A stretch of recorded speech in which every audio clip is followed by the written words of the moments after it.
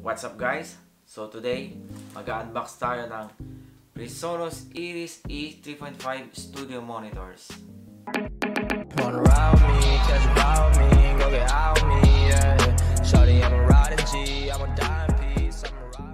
So guys, nabili ko to sa Amazon sa halagang 95 euro.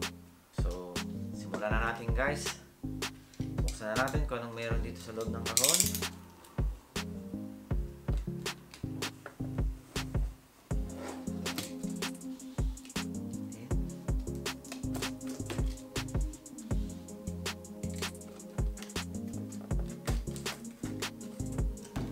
Okay.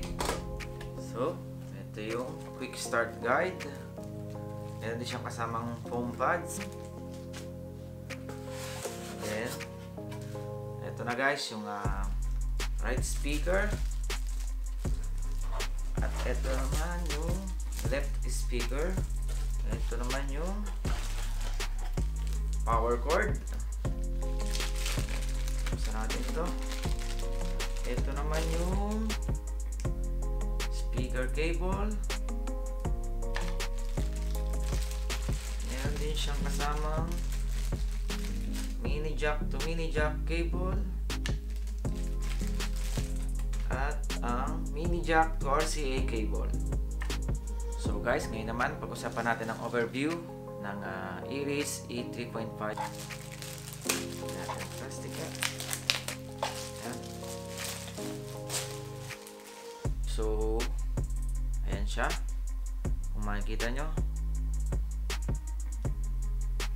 So ang Eris E3.5 ay merong 1 inch silk dome tweeter, 3.5 inch na woofer, at sa lower part ng speaker makikita natin yung volume knob, and then yung power button, at meron din siyang auxiliary at headphones inputs. Ngayon punta naman tayo sa back of the speaker. So at the back of the speaker, nandito naman yung power input, and then ito naman yung output ng speaker papunta sa right speaker, at ito naman yung RCA unbalanced input, DRS balance input, at meron din siyang high and low frequency controls. So ngayon naman guys, kukunik na natin ang ating speaker sa ating computer. So guys, ang una nating ikakabit ay ang foam pads.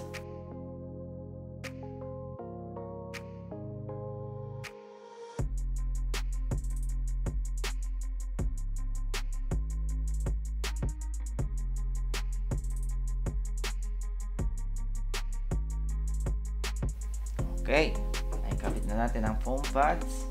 Ngayon naman, ang susunod nating ikakabit ay ang power cord.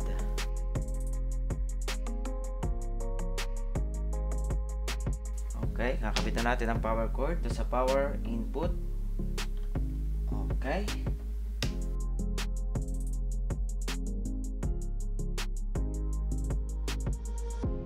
Ngayon naman, i-connect natin yung dalawang speaker sa pamamagitan nitong speaker wire. Be sure na tama yung color coding natin. So, red sa red at black is to black. Okay.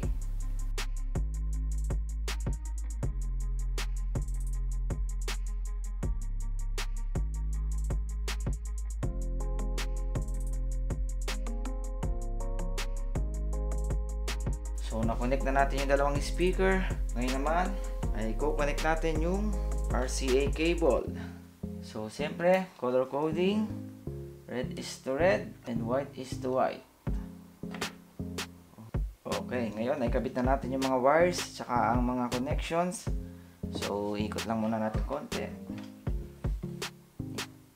then, we will try to connect itong 3.5mm jack sa ating computer, and then the power cord. So now naka-connect na siya sa ating computer at nakakabit na rin yung power. So try natin siyang i-on. May ilaw na siya, ibig sabihin meron na siyang power. Testingin natin yung sound quality. So mag-open tayo dito ng music.